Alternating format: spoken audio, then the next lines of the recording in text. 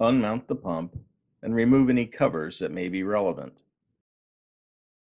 Release the locking clips and remove the fittings and hose.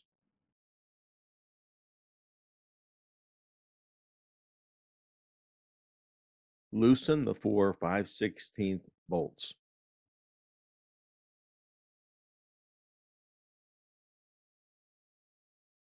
Remove the set screw cover.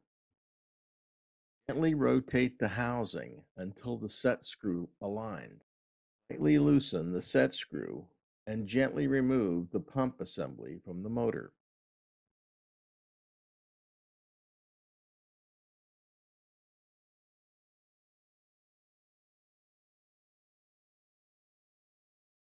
Remove the screws and separate the pump assembly.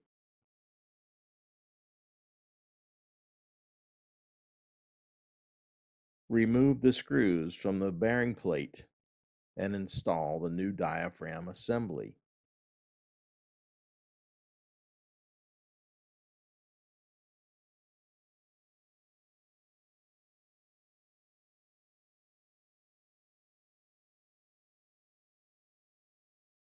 Use caution not to over-tighten the screws.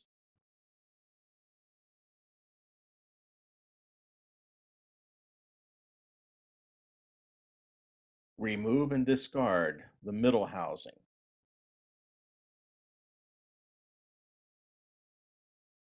Remove the 4 cone seals from the upper housing. Insert the housing screws.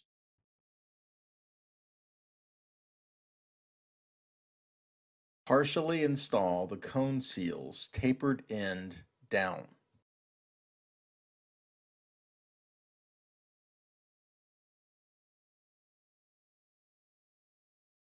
Align the bolts with the new middle housing and install.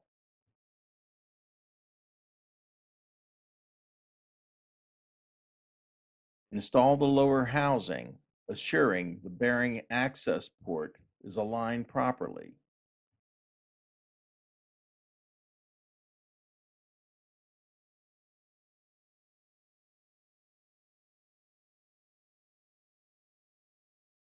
Reinstall the diaphragm pump, carefully aligning the flat on the motor shaft with the bushing set screw. Gently tighten the set screw for now and re-secure the bolts on the pump head.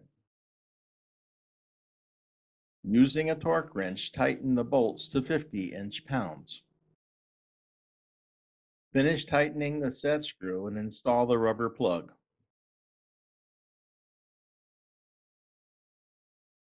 Remove and replace the inlet and discharge fitting O-rings and reinstall.